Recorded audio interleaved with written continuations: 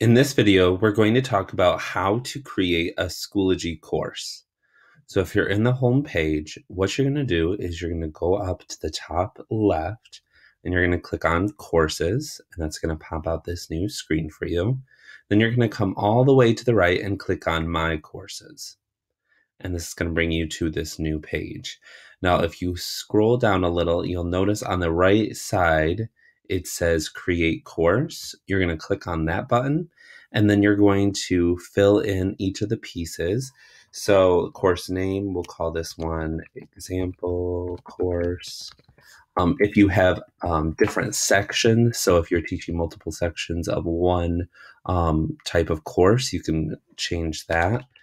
I'm going to call this one section 3. And then the subject area, you can pick which one. I'll call this one technology. And then you're going to pick the level. So we'll call this one 5th grade. All right. And you can add a range if you would like to too. So maybe I'd like it to go up to 8th grade. All right. Once you've filled out all of those pieces, you're going to click create. And there's your new course. I hope you enjoyed this short tutorial on how to create a new course in Schoology.